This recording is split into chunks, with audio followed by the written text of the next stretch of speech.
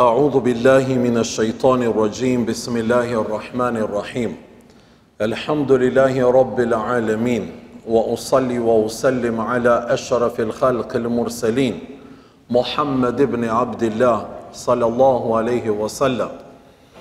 E falenderojmë dhe madhrojmë Allahun Dhul Gjelal. Vetëm atij shprehmi falenderimet më të mira, më të ngrohta, më të përzemërta. Ai është I vetmi që meriton falenderim. Çdo të mirë që e shohim, e prekmi, e shijojmë, e kemi si mirësi nga I madhi Allah Xhalla Shanuhu wa Xhalla Xhalaluhu. Për këtë arsye ne zgjedhmi momente, forma, ditë, muaj më të veçanta për ta falenderuar të madhin Allah Xhalla Shanuhu, sepse ai është I vetmi që meriton falënderim. Përshëndetjet, selamet qofshin për të dashurin e Allahut dhe të dashurin e besimdrejtëve, për Muhammed Mustafan sallallahu alaihi wasallam. Të nderuar vëllezër dhe ju motra, qofshin në mëshirën e të madhit Allah Xhalla Shanuhu kudo që jeni, kudo që veprani dhe kudo që jetoni. Ju përcjellshin begatit dhe mirësitë e të madhit Allah Xhalla Shanuhu në çdo hap të jetës së juaj. Qofshi të begat në familjet e juaja, qofshi në harmoni familjare me më të dashurit e juaj, sepse aty ku është harmonia familjare, aty është bereqeti I të madhit Allah Xhalla Shanuhu. Aty ku ka raporte të mira familjare, aty është risku I Allahut Xhalla Shanuhu. Aty ku është raporti mirë I ndërsjellët familjar, aty është e ardhmja, perspektiva dhe suksesi I individit apo edhe I asaj familje në përgjithësi.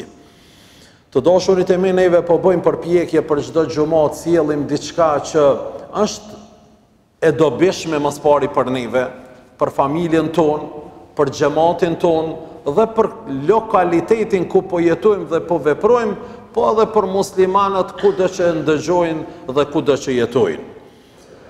Të dashurit e mi, sot jetojmë në një kohë ku antivlerat po dëshirojnë me I shndru në vlera.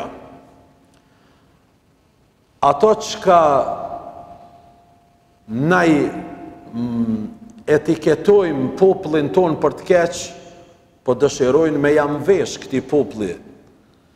Ato gjëra që e zbehin traditën, zakonin, kulturën, të kalumën ton shqiptare të pastërt, po dëshirojnë të na I shndrojnë në një antivlerë që me I tregu botës se të ktill janë. Por të dashurit e me, populli jon kur nuk I pranon antivlerat. Populli jon den për me I vlerësuan. Populli jon den për me I refuzuan. Populli jon den edhe për me I respektu edhe lirit, sepse neve shqiptarët I kemi dhënë shembull botës mbar. Botës mbar. Se çka është respekti ndërfetar, cili është respekti njerëzor, cili është respekti I ngjyrës, I racës, I fejes, populli jon I ka dhënë shembull. Dhe të ktill po dojmë me qëndru, që këtë shembull po dojmë edhe me shumë me e fuqizu dhe me e avancuan përpara. Por neve sot nuk do të flasmi për këtë antivlerë, zatën se s'po dëshiroj me ju bë reklam, sepse neve kemi obligim fetar që me promovu të mirën. E kur ta promovojmë të mirën, me automatizëm largohet e keqja. S'kemi nevojë për të folë për gjëra negative shumë, po kemi nevojë vetëm për gjërat pozitive me folë. Se kur ti nxjerrmi në pa të mirat, e keqja ka me u larguan, me automatizëm ka me u largu. Të dashurit e mi, sot e kemi një dert, mënyrën, formën e paraqitjes së fejes. Se si me e paraqit këtë din të Zotit Xhalla Shanuhu. Shumë e njeriu është dashamirës I kësaj feje, po veç nuk mjafton vetëm me qenë dashamirës. Shumë e njeriu është I sinqert, po nuk është e bollshme vetëm sinqeriteti. Shumë e njeriu ka një të kalume të mirë fetare, po nuk do të thotë që e ka këtë kalume të mirë fetare për me vepru diçka, sepse kohërat kanë ndryshu, momentet ku po jetojmë kanë ndryshu, po është e mjaftueshme që me pas sinqeritetin, me pas dashamirësin, me pas vullnetin, mirë po mbi të gjitha me pas njohuri, edhe me pas njohuri edhe bagazh intelektual fetar, po edhe njohuri aktuale se si me e zbritën këtë fe në kohën dhe tek njerëzit që po jetojmë dhe që po rrethohemi me ta. Kjo është shumë një fije e hull që neve besimtarve 2018-ës pa tjetër na u duhet me e pasën dhe me e kultivuën këtë, se si me paraqit fejen të tjerve. Sot të dashurit e me, na për universitete mësohet lënda e metodikës, lënda e paraqitjes, e dukjes, lënda e oratorijës, lënda me bisedu, me të shkollum, me të pashkollum, me të vjetër, me të ri, me të pusum, me të papunsum, me të varfër, me të pasur. Sot është në trend kjo. Edhe neve muslimanët duhemi me u vetëdijsuan dhe me pas një pikë reference të fuqishme këtë që neve me u mundu në formën më të mirë të mundshme me i ngjasu asaj bletës, e cila blet zbret në atë lule për ta thith nektarin e lulës, mirë po lule nuk e dëmton. Besimtari do të me qenë i ktill, me zbrit tek njerëzit, me hy në shtëpitë e njerëzve, me hy në institucione, me debatu me njerëzit, mirë po kur njëherë askënd me lëndu ju. Nuk është kulturë e muslimanit lëndimi, nuk është kulturë e muslimanit të ofendimi, nuk është kulturë e muslimanit nënçmimi, nuk na ka mësu i dashur ju në Muhammed Mustafaja sallallahu aleyhi wasallam në formën e ofendimit. S'na ka mësu, ata e kanë nënçmu, ati ja kanë ndrua dhe emnin, nuk i kanë thonë Muhammed, po i kanë thonë mudhammem. Muhammed do në të thët i lavdrum, e mudhammem do me thoni poshtrum. Dhe njerëzit nuk thëshin ku është ai i lavdrumi, po thëshin ku është ai i poshtrumi. E rrahën, e ofendun, i than i çmendur, i than magjistar, e përzun edhe nga shtëpia, mirë po ai kishte një edukat që neve muslimanve 2018-ës që pretendojmë se jemi pasus të Muhammed Mustafas, është duke na mungu me të madhe, është duke na mungu. Ai kur njerë ofendimin nuk e kthejke me të njëjtën, kur nuk është regjistru se dikush që i ka thonë magjistar, t'ju ketë kthy Muhamedi dhe t'i ke thonë ti e magjistar, dikush që i ka thonë i çmendur, t'jetë kthy Muhamedi dhe t'i ke thonë ti e i çmendur, kur nuk ka ndodhë në personalitetin dhe historinë e Muhammed Mustafa sallallahu aleyhi wasallam. E kur u pytke, nga ti këtë edukat, a je paraqitke vlerën e Allahut dhe të këtij dinit dhe mesazhet hynor dhe thojke, Addabani Rabbi fa ahsana ta'dibi, unë jam i edukum nga Allahu në formën më të mirë të mundur. E unë edhe ti duhemi mi thonë të tjerve, unë jam besimtar i Allahut, nuk mu lejohet një gjë e këtill, një ofendim, nënçmim apo përsekutim, se jam besimtar i Allahut Dhul Xhelal. Për këtë të dashurit e mi, cilën formë po e paraqesmi fejen. Nga shumë njerëz sot ndëgjojmë, e ju edhe rrallë edhe nga fetart, nga predikus të fesë, që këtë botë e paraqesin të mallkume, diçka të mallkume, diçka të olt, si diçka të keqe, si diçka që nuk përket me muslimonin. Kështu e paraqet, e kanë paraqit, edhe fatkeqësisht edhe sot po e paraqesin këtë botë. Dhe thojnë, është kriju, edhe sot, është kriju një përshtypje se kjo dynja gjithçysh duhet me u luftu. Në psikozën, psikologjinë e muslimonit është se kjo botë me çdo kush duhet me u luftuën. Se dynjaja nuk është për muslimonin. Kjo dynja është e krijuar për ju muslimonin. Në këtë formë po e paraqesin. E të dashurit e me, po thojnë, botën tjetër është e jona, botën tjetër është e muslimanve, bota tjetër është ardhmëria jonë. Kjo është një botë që neve duhemi me luftu edhe nuk duhemi me marr, edhe nuk duhemi me punu asgjë për këtë botë. Të dashurit e mi, ky lloj mendimit ka kriju mendje të prapambetura. Ka kriju musliman të prapambetur. Ky lloj mendimi apo mendimet këtilla që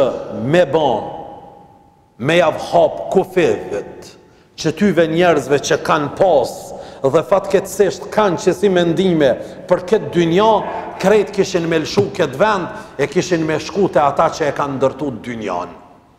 E kur ti pyetsh pse po emigron dhe po shkon atje ata ku e kanë ndërtu dynjan, e ka një përgjigje sa atje ma qetësi, atje ma siguri, atje ma mirë, atje një ekonomi e mirë, një punësim i mirë, një stabilitet, një pastërti, një respekt. M'fal, pse ti nuk pe ban këtë, po shkon te ata, sepse je duke prodhu kësi mendje, se na e kemi xhenetin e kjo botë është e qafirave.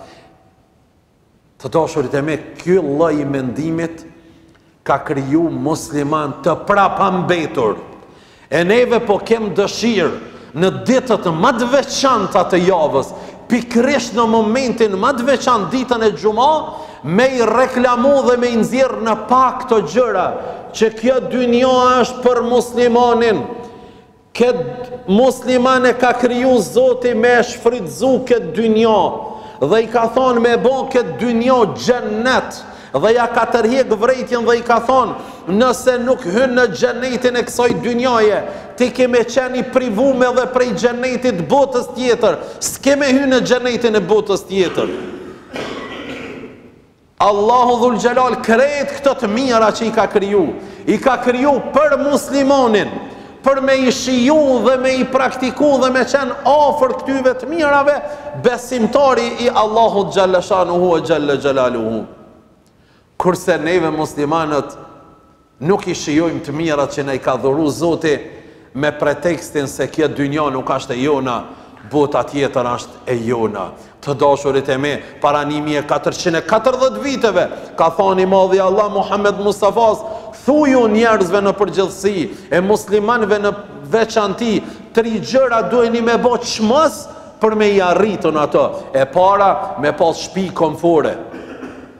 Me pas shtëpi që i plotson nevojat e tua personale, familjare, po edhe kur të kish në jahenga, po të ngjaj shumë e ta, ti nuk ngushtohesh. Ki komoditet, ki pastërti, me bo përpjekje maksimale për me arrit me pas shtëpi komfore. E dyta, me pas mjet të udhëtimit të mirë.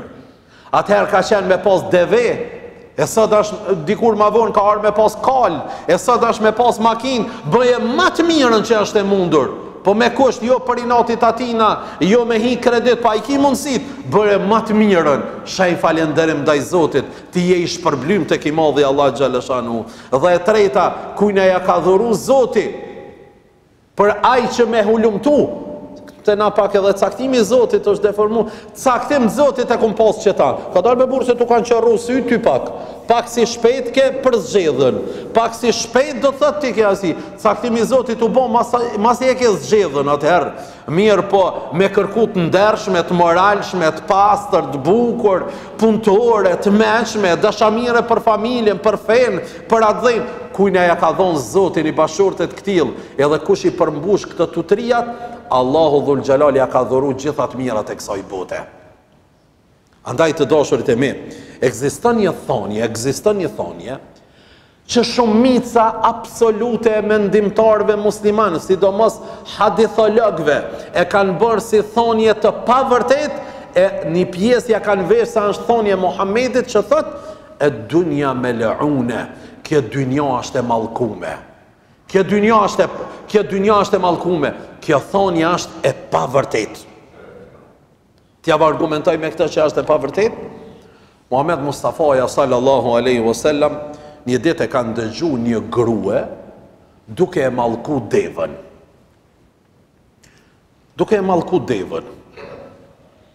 Dhe e ka urdhëru Muhammed Mustafaja atë grue mja hjek mallin asaj deve. Mja hjek samarin asaj deve. dhe me lanë të lirë. Sepse është e mallkume. Dhe a dini që a thojnë transmetuesi kësaj thonje? Është vërtetu se askush nuk e ka marrë këtë deve dhe nuk e ka ble askush dhe nuk e ka shfrytzu askush këtë deve për punë. Për çka? Sa është e mallkume, e ka mallku. E gjërat që janë të mallkume, ato lihen dhe nuk përdoren. E kjo dynja duhet me u përdorën. E për këtë arsye nuk është e mallkume. Dofshërit e mi, ky mallkimi në gjuhën e një pjesës muslimanëve është bon mod. E mallkon hajvanin që është duke punu me ta, e mallkon makinën, e mallkon punën, e mallkon ata, e mallkon gruën, gruaja burrin e mallkon, kur ti sheh apet bashk. Ja Allah, nuk shkon kështu.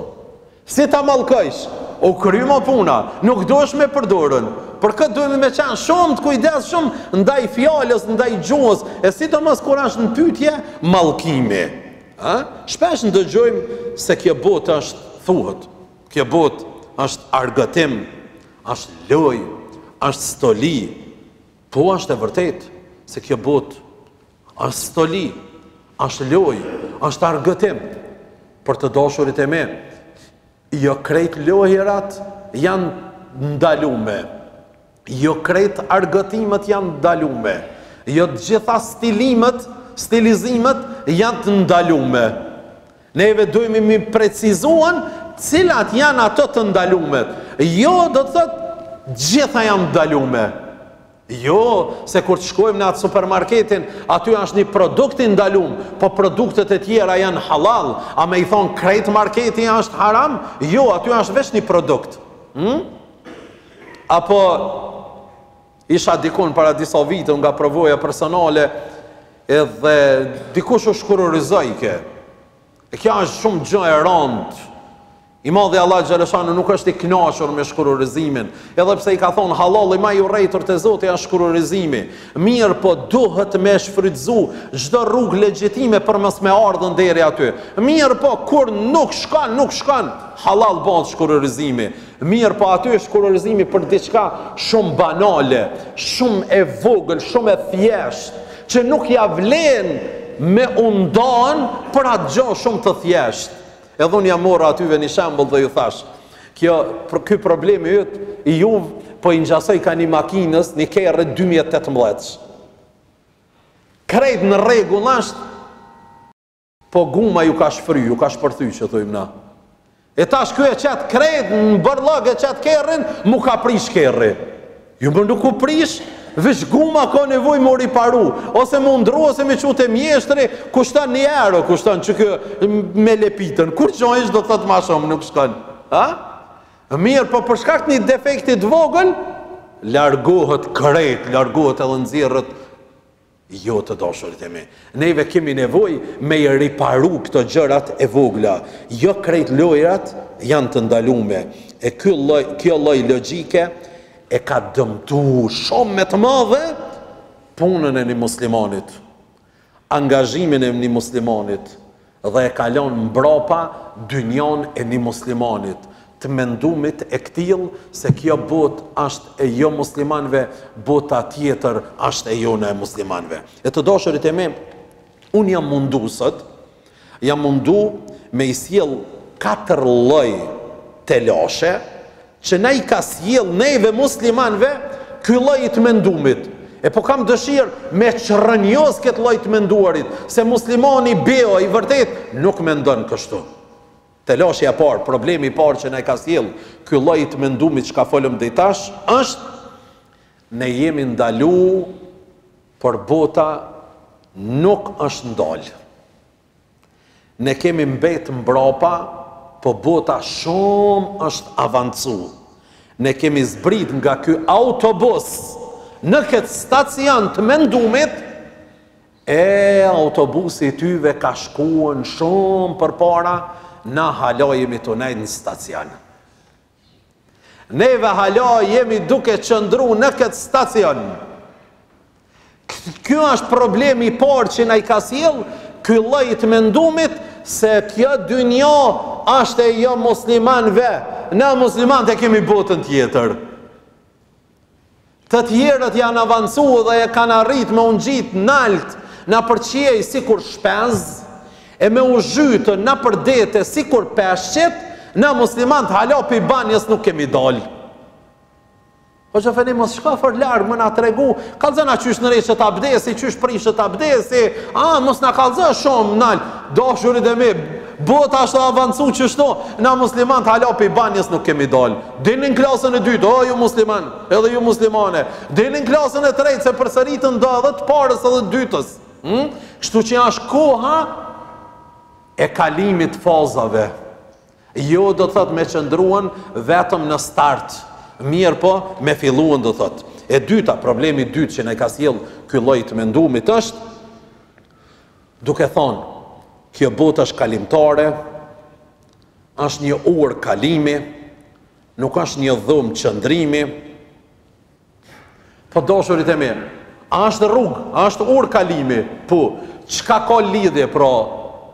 Nëse është orë kalimi, vesh o bukur. Po shkurt është feni, shkurt vesh, kur të afrohesh me bisedu me dikan, e kënaq aroma jote. Mësa, po e shkurt është feni, çka kime mësu në këtë dynja? Mësa, se kur të ulesh edhe ndalesh me bisedu me dikand, ti mas pari je duke falenderu Zotin me atë dituri që u aparaqet të tjerëve. Edhe thu, të tjerët, të marrin shembull mostër, se kështu qenë ka muslimani. Po e shkurt është feni, e shkurt po rregulloj infrastrukturën. Po është për tjertë infrastruktura. Vallai para 1440 viteve janë bo. Hazreti Omeri kur ka kalu në për rrugët e Bagdadit në Irak, kur e ka pa një tuf dele të hesna për një rrugë, ja ka nis të qajt Hazreti Omeri. Dhe i thanë, pse po qanë Hazreti Omer? Tha, jam të qajt nga friga prej Zotit. Tha, se kur do dal para Zotit, ka më pyet Zoti, pse nuk javë ke regullu infrastrukturën hajvanatve, ndoshta kom i hyna i therë, ndoshta kom e thy kamën delja, e unë e kam e dhonë përgjëtësi para Zotit, pse nuk ja kom regullu infrastrukturën. Muslimanët e 2018 të stojnë, mos i shtrëni rrugat, mos i nëreshni kanalizimet, mos ndërtoni shtëpia, mos bani këta se kina milion krejt, që tu janë shtëpijat e tonat përjetshme.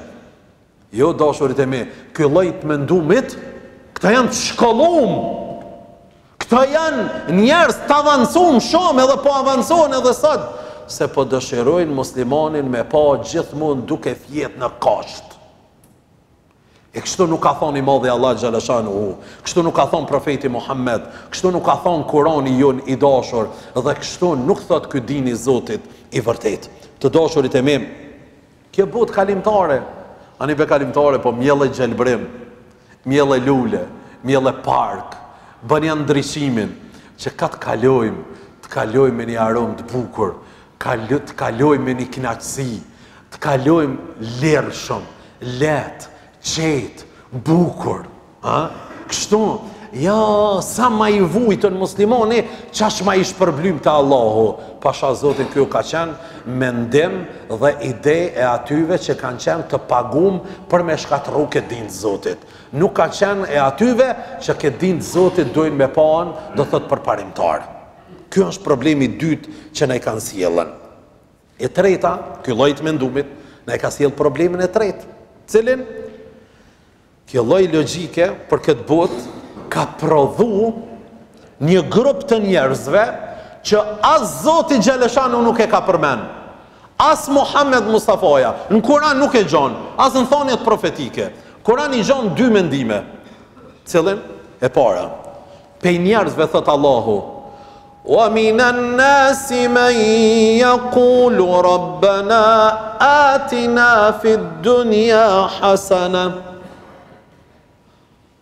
Një pjesë e njerëzve kanë me thonë, vesh në këtë botë të kemi. Vesh në këtë botë të kemi. Neve si besoj botës tjetër. Kryesorja që tu më u kanën mirë. Dhe i dyti, Rabbana atina fid dunya hasana, wa fil akhirati hasana, wa qina adhaban nar. Të dytët janë të cilët thojnë i madhi Allah na mbulon me të mirat e kësaj bote. Mos na privo prej asnjë të mirë të kësaj bote. Dhe prej të mirave të botës tjetër, i madhi Allah mos na privo. Na jep krejt mirat e botës tjetër.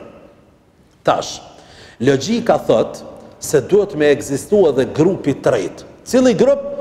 Grupi i cili thujnë, o Zot, na jep veç ahiretin. Kërkon këtë Kurani Kerimi nuk e gjenë. Askund nuk e gjenë. Po, njerëzit e parë që thujnë veç këtë dynja, u kuri puna, janë prezent. Të dytët, edhe të mirat e kësaj bote, edhe të botës tjetër. Amo tretët, veç botën tjetër, kërkon se gjanë. Ka dollën mërbor këta. Që thujnë Bosnjak, ti maneshto, ka dishka këtu. Për Zotin e lumë, neve dojmë me qenë këtë grupin e dytë. Me lutë madhin Allah për gjithat mirat e kësaj bote, po edhe për të mirat e botës tjetër. Këtë grup, neve dojmë me qenën si besimtar të madhit Allah Gjellëshanuhu. Për këtë, ne kam prodhuan edhe mendimin e katërt, edhe të fundit.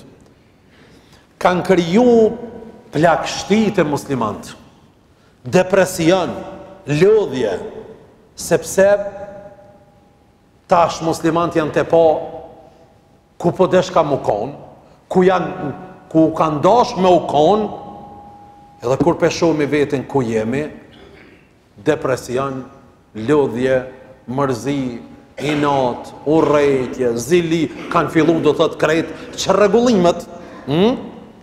Për këtë, të dashurit e me, është ngushtu shumë të mendumit e muslimanëve të vërtet. Edhe disa po thujnë shnash, sepse na e kem xhenetin, këta e kanë xhenemin. Ua, çfarë iniksie të fortë. Të pinë krejt me këtë fjalë. Të pinë krejt.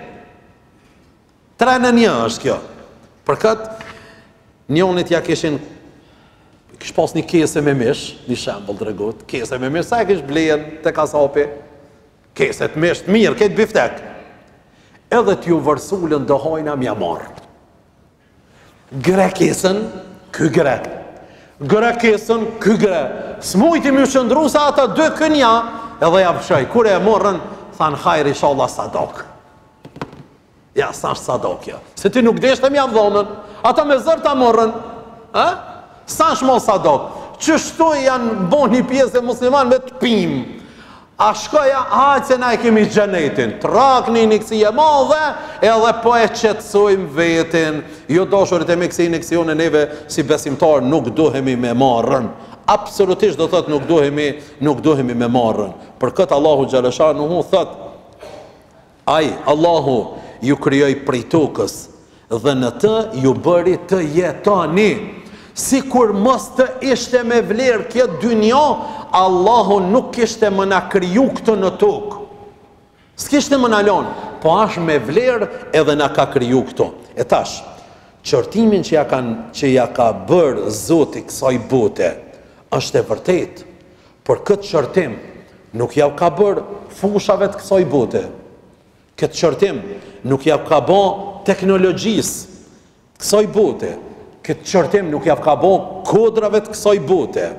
As shkencës të kësaj bote. Zoti ja ka bërë qërtimin veprave të liga që mundën me i vërtetu me i vepru në këtë botë. Zoti i ka qërtu këto veprime të liga. Antivlerat i ka qërtu Zoti. Jo vlerat. Antivlerat. E të dashurit e me, tash është koha e antivlerave. Po unë i besoj shumë thellë këtij populli që gjithmonë të mirën edhe të keqen ka ditë me dallu, të bardhën edhe të zezën ka ditë me dallu. Po fatkeqësisht janë do servila ka pak, edhe pështjellën me flamuj me ngjyra, do servila. Amo jo. Muslimanët e vërtet shqiptar dinë se antivlera është antivlerë. E dojnë familjen, e dojnë shtimin, e dojnë do thot prindërit, e dojnë bashkëshortën, e dinë se Zoti e ka kriju Ademin alayhi salatu wassalam, e pastaj ma vonë ja ka kriju krijesën e dytë që e ka kriju njeri, nuk ka kriju një Adem tjetër, po e ka kriju Havën, gruan. Pse? Se Ademit i vyn gruaja. Ademit i vyn gruaja, jo diçka tjetër. Unë e di që ju një të meqëm e dini se ku jam të qitën. Për këtë të dashurit e mi, Muhammed Mustafaja sallallahu alaihi wasallam ka thonë, po e jep një vlerë të madhe, një respekt që duhet me pas muslimani, ndaj çdo kujt. Sepse mendimi jam është i vërtet, po ka mundësi më konë edhe gabim. A mendimi jot është gabim, po ka mundësi më konë edhe i vërtet. Po nuk do të thotë që neve nuk përputhemi në mendime me qenë armeq, na jemi përsëri meq. Kemi rrugë shumë të përbashkëta ku na bashkojnë mua edhe tyje. Ka kalu një gjenaze jahudive një ditë, Muhammed Mustafaja u ngrit në kam edhe ka hecë mbrapa asoj gjenazës. Njënin nga shokët e tij e ka për krahun Muhamedit dhe i ka thonë: "Olë ja Rasulullah, se ky nuk është musliman, ky është jahudi." Është kthy Muhammed Mustafaja i skuqur, i nervozum. Tha: "Nuk është qenie njerëzore?" Tha: "Po, jep një hakun e respektit aspektit njerëzor. Njeri është, jepja respektin njeriut. Për këtë, vlerësane edhe respektin se gjithmonë ka qenë vlerë e jona, edhe duhemi me u paraqit me këtë vlerë para masës, para njerëzve në përgjithësi, me këtë vlerë të respektit dhe dashamirësisë. Inshallah Allahu na bën nga njerëzit cilët krijojmë një profil, krijojmë një kartë identiteti, edhe të tjerët, edhe për të tjerët bëhemi shembull. Walhamdulillahi Rabbil Alamin.